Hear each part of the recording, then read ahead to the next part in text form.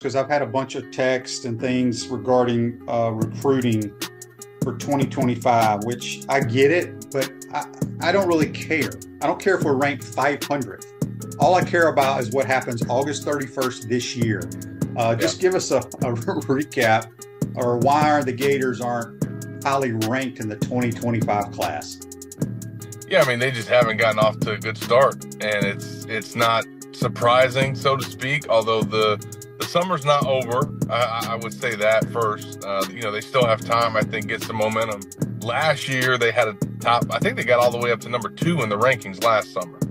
So they've been to that point before with this staff, and that was coming off of a losing season. But now you're coming off back-to-back losing seasons with this staff, and I mean, just to be honest, and I think recruits have said it, they want to see, just like fans, they want to see what this team looks like